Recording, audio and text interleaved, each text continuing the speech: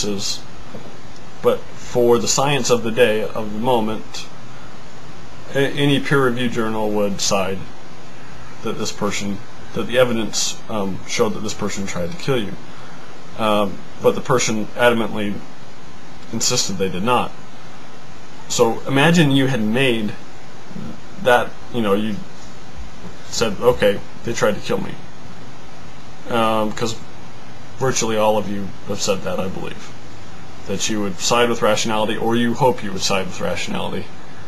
What would happen if, it could be years or decades later, some revolution in science enables scientific world to see things differently, and this happens to change the way that the information is read by the scientific community, and it comes out that this person didn't actually try to kill you.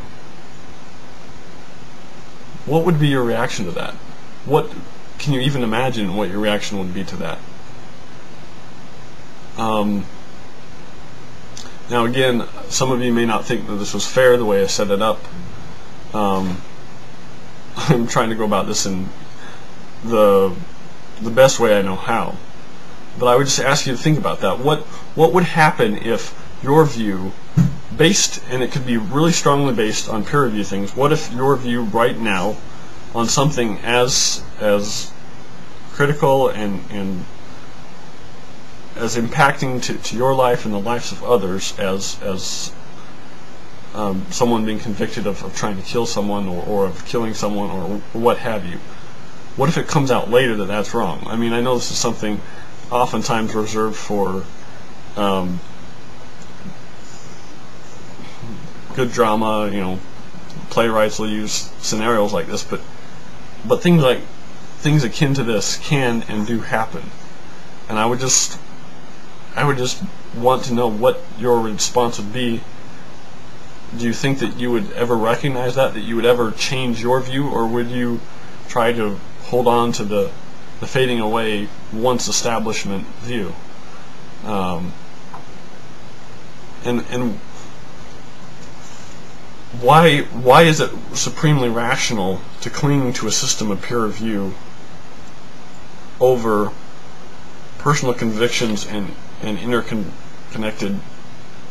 interconnectedness that you gain when you can deeply get to know someone in real life? Why does that always seem to trump for atheists, secularists, humanists, at least in what they say? And I realize some of you were honest enough to say that you're not certain how you'd respond, and I know it's a hypothetical, and many of you may not think it's fair the way I set it up, but try and imagine or think about why it is that you place so much stock in a system that has shown that it still has flaws. It's certainly the best system we have for overall improving of society, but as far as individual, personal things, it sometimes it conflicts with intuition, and sometimes it does end up conflicting ultimately with truth. You just have to look at just the way the world's set up to see that science is not executed perfectly ever. I mean, sometimes it gets closer than others, and it's done a whole lot, and I'm not denying that. I'm not attacking science, but I would like to know, or at least have you think about, why it is that you're automatically ready to always throw your cards in all things with this thing, and you call that rationality. When I mean, there was a recent thing I was hearing about. It wasn't today, it was last Friday, I believe, on Science Friday on NPR. They talked about the fMRI scans, I believe that's the term, but they had done these scans, and they had a subject in the scan.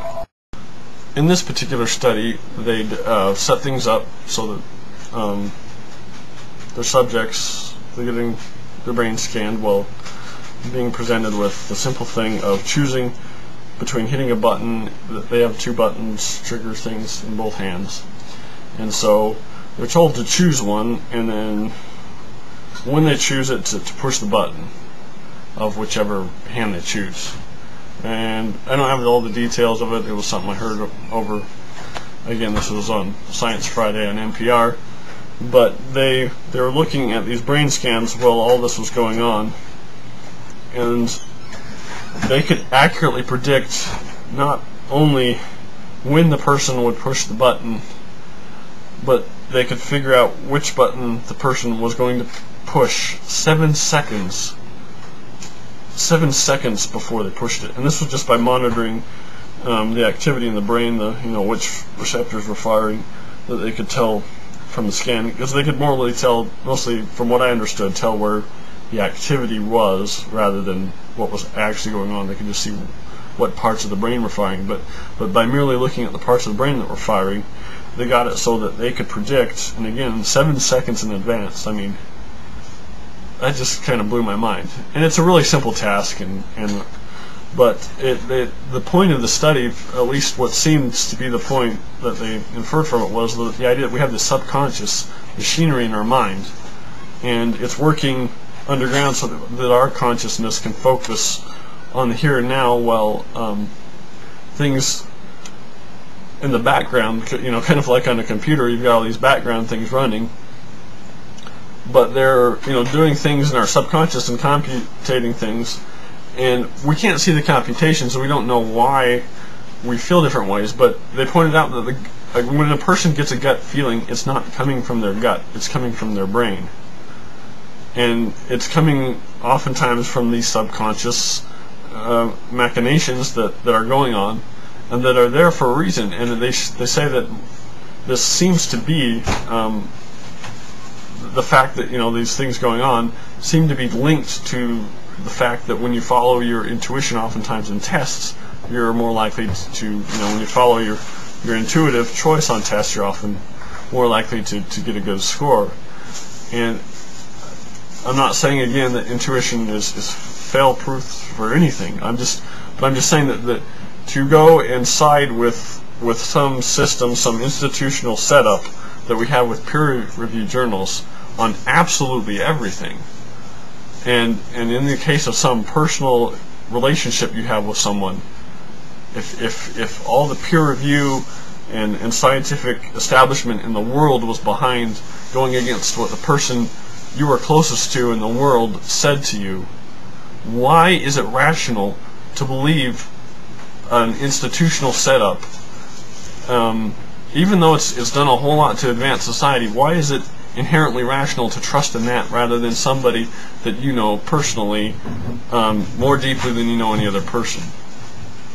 So anyway, I'd leave that follow-up question with you, and it's really kind of the gist of what I was getting at. But I look forward to any of your responses, critiques, or whatever. You can call me names if you want. Just keep it a little bit on the down low, because if you get too out of hands, I would have to start deleting comments or blocking people, so I don't like to do that. Anyway, take care.